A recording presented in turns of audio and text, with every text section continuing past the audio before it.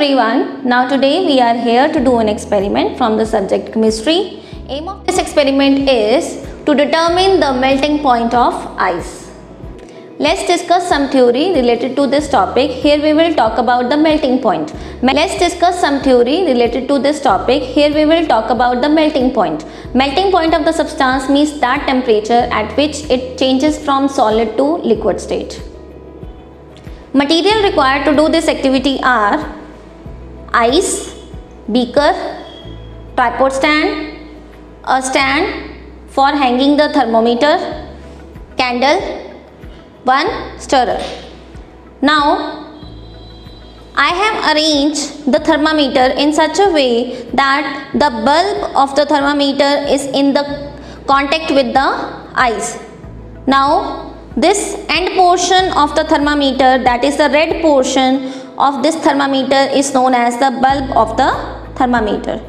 Now I have placed in such a way that the bulb is in the direct contact with the ice. Now note down the temperature in the thermometer.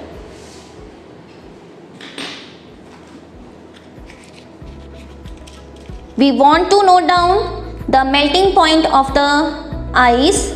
So firstly we will heat the ice with the help of the candle.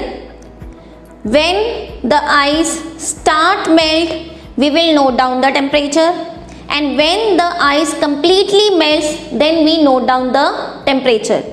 In the last, we will take the mean of these two temperatures, that will give us the melting point of this ice. Let's heat the ice. Side by side, we have to do one precaution, that we have to continuously stir the ice. When the ice starts melting, then we will note down the temperature.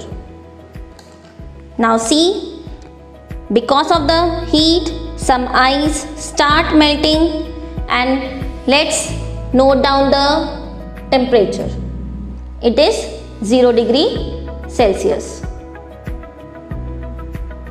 Now we will continuously stir this ice until the complete ice will be converted into the water. Initially we have noted down the temperature, that was 0 degree Celsius is that temperature when our ice start converting into the water. Now we will calculate that temperature when complete ice will be converted into the water. That will be the T2 temperature. Then finally we will take the mean of T1 and T2 temperature. That mean will give us the melting point of the ice. See, with the heat of the candle, the ice is melting, but still the temperature is 0 degree Celsius. Now we will note that temperature when the ice will completely melt.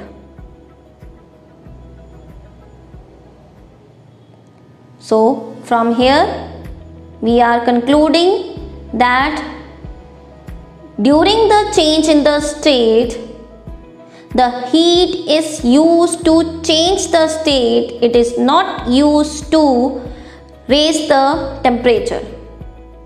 Now note down the temperature.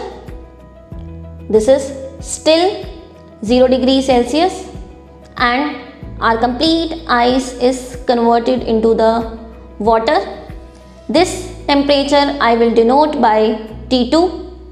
T1 is the temperature that I have initially noted, that was also 0 degree Celsius, and T2 is this temperature when the complete ice is converted into the water.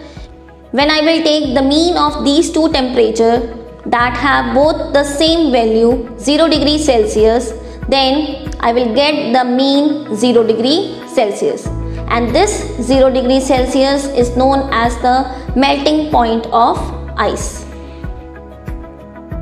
So from this activity we have find out the melting point of ice, and that is equals to 0 degree Celsius. I hope this activity is clear to you and you have enjoyed it. Thank you so much.